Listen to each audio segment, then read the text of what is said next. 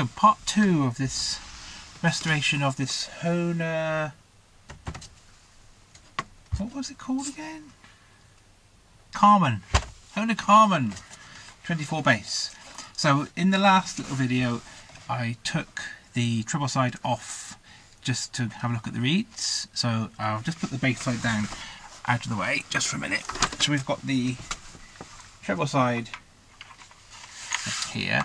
I've mentioned before, but it's always really good to take the pins out, then have some way of organising them so they go back into the same place in the either the treble or bass side of the accordion. So make sure that you try and do that, otherwise it doesn't quite go back so well. So that's really good.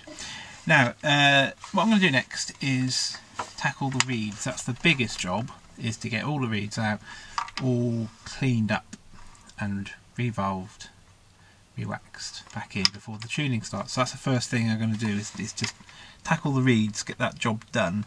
So there's 2 reed blocks in this accordion, and it looks like one is the white notes and one is the black notes. That's kind of what it looks like. So on each reed block you've got 2 sets of reeds, and so you get one set of reed tuned slightly higher than the other to give you the tremolo. So what I'm going to do is take out the first reed block and show you how I go about getting the reeds out and ready for cleaning. So let me just put this down here, and I'm going to just angle this down a little bit so you can just have a slightly better view. There we go. So, oh, very important just to get your cup of tea ready, because it's really important to have a cup of tea. So the first thing is to get the reed blocks out. Now on this one I just need a little flat blade screwdriver, so I've just got my favourite little screwdriver here, and let's just undo the little screw. Now let's get a slightly bigger one in there.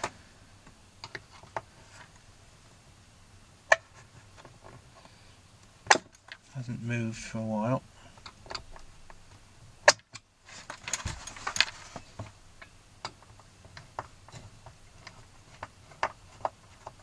There we go. Push that screw back. There's no screw on the other side, so that should lift out. There we go. There we go. So what I'm going to do just for now is put the treble side down, apart from that one reed block. I can come back to that later. Down there. So here we go.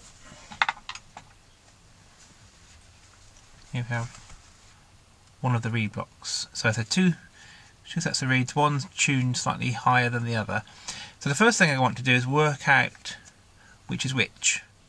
Now you shouldn't really blow through reed blocks with your own breath, but just for this little tiny bit I'm going to blow through just to work out which is which, just quickly work out which is the higher and the lower tuned set of reeds. So I need a pencil, and then what I'm going to do, I'm just going to compare one side to the other side and just see which is which. So choose a middle note. So you can hear the difference there.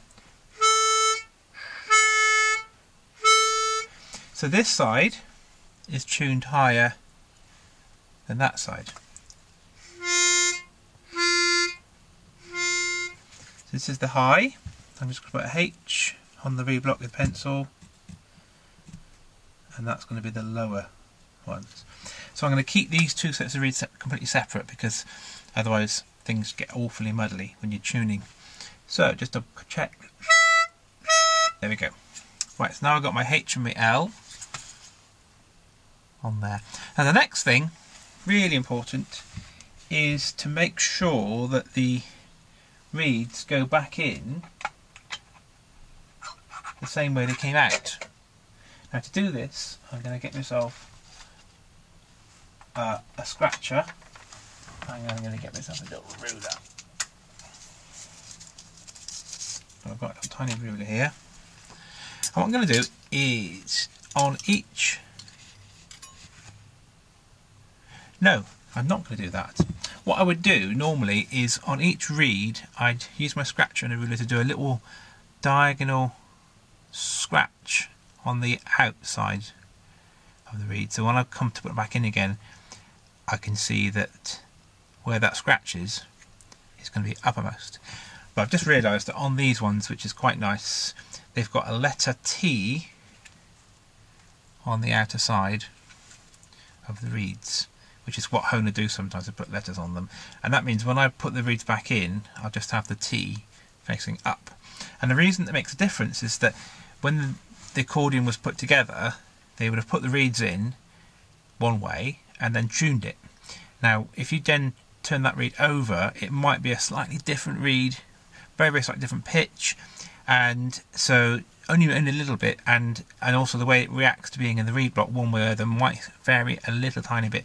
So if you put the reed back in the same way that it was put in originally, you're more likely to have an easier job of getting it to sound nicely in tune without having to do too much tuning. So I always put the reeds in exactly the same way up that they came out. Okay, so in this case though, there are letters on the reed plates, so I don't need to worry about that, which is good. Now the next step is to get the reeds out. Just connect that a bit there. So before I start, I'm going to give myself a little bit of extra help. So I've got myself a little blade, and I'm just going to score along the front of each reed with a sharp knife, because this part of the reed block at the front edge is where you can sometimes cause a little bit of damage to the wood as you get the reed out. Sometimes it can catch. So if I just do a little score with my blade along the front edge of the reed block, that's going to help. Okay, so that's a good start. Now the next step is I need a little knife, but as well as needing a knife, I need a little pair of pliers, because on this particular reed block there's little tiny nails at the corner of each reed, and they're just extra security for the reeds, if you like. So to get those out, I need a little nice pair of pliers. There we go. So before I start getting the reeds out, let's just get these pins to come out. So all these pins I'm going to lift out. Actually, I'll just do that rather than you watch me get all the pins. I'll just get the pins out. Just give me a sec. Okay, so I've just lifted a few of the pins out on the first reeds, if you like, just to show you how I'm going to get these reeds out. So I'm going to get a fine blade, which is a Swiss Army knife in this case, and I'm just going to very carefully lift up the reed from the front side. I'm going to just pop them down for a second. There we go. And just being very careful not to damage the wood of the reed block, but because I've scored, you can see that they're coming out quite nicely. So what I'm going to do, I'm going to go along the whole reed block, get all of these reeds out from the, these are the higher tuned set of reeds, get all of them out, and I'll show you how I'm going to clean them up. Great, now that all the reeds are out and reed block is now lost its reeds, I'm going to clean up the reed block in a sec. So just first one to the reeds. So I'm going to take all the valves off, and they just pull off. Sometimes they're on more securely. These have been on for such a long time that the glue is just completely gone, so you can just pull them off. So once you've got all the valves off, I'll just do that in a sec. Then you've got excess wax on the reeds. So that is just a question of scraping. Now this wax does go everywhere, so just be aware that there's going to be wax flying absolutely everywhere. And then what you'll find is that on the reed itself there's a little bit of left over from the valve and the glue gluing the valve on. So to get that off, just very carefully scraping the excess glue, just very gently, just to get that off.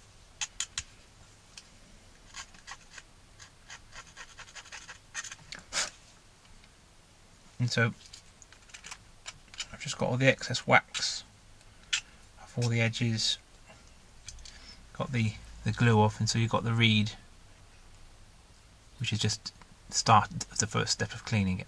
So I do all that to all of the reeds. If I just zoom in a minute, you can just have a look at what the reeds look like now.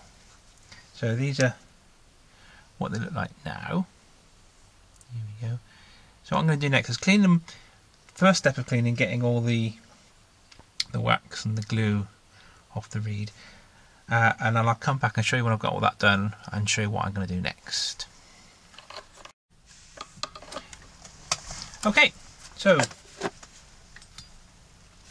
all the reeds are ready for cleaning. So they're all here, ready to go. And now the next step is to put them in my special ultrasonic cleaner. So I'm just going to grab that. Here it is. Now in the ultrasonic cleaner, what I'm going to do is put some warm water and a drop of fairy liquid, and I'm going to pop them in there for about 10 minutes. Once they come out, I'm going to then dry them with a hairdryer, get them really dry, because obviously water, if you just leave it to sit on the reeds, then there's a possibility of corrosion, but if you kind of clean them and then dry them thoroughly, then that's good. So I'm going to put them in the ultrasonic warm water, drop of fairy liquid, about 10 minutes, give them a good old clean up, and I'll show you what they look like when they've come out of the cleaner. And what I do find is that once they've been ultrasonically cleaned, they just sound brighter, sound nicer, so you get all the little kind of bits of dust and dirt and everything from off the reeds and underneath the reeds and everything else. It just makes them sound really nice. Also they look quite shiny. So I'm going to put them in through there, and I'll show you what they look like in about 10 minutes. Okay, so the reeds have all come out of the ultrasonic cleaner, and there they are, all already. I've got my hairdryer ready, so I'm going to give them a quick blast just to make sure they're nice and dried off.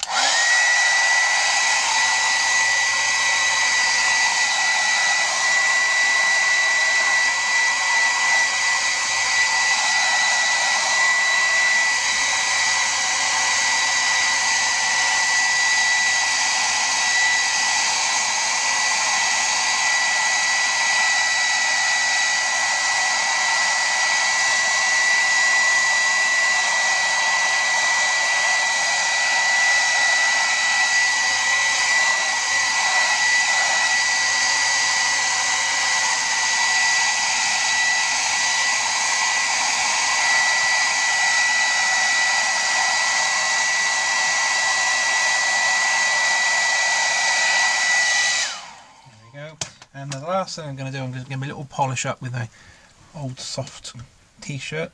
So I'll give me a little polish up and I'll show you what it looks like in a sec.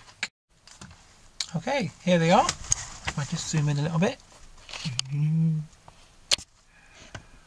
Sorry, excuse me, my arm. So, that way, yeah, all done. So they're all nicely cleaned, dried thoroughly with a hairdryer. Give them a little polish. And you can hear the sound of the reed when you ping them. They ring, and they kind of got almost like a kind of a, they reverberate a little bit like a bell. And so these are nice reeds. And when you ping them, you can just hear that kind of the sound ringing on, and that's a nice sound. So some of the cheaper reeds, they're quite dull and lifeless, but when you've got quite a nice reed, you can just kind of hear that ringing sound. And because they've been cleaned, it just means that they sound as good as they can. And so I'm really pleased with that. For 70-year-old reeds, I think these are in nice shape, and so it will make a nice sound. So I'm going to stop. Yeah, let's get back onto the screen a bit. I'm going to stop the video there, and that's enough for this bit. And in the next video, what I'm going to do is show you how I valve these reeds. Valve these reeds, and also just go through preparing the reed block for re-waxing. So making sure that this is really clean, all the wax is off, a little bit of sand to get that really ready to have the ready to be waxed in. So I hope that's been a useful, where am I?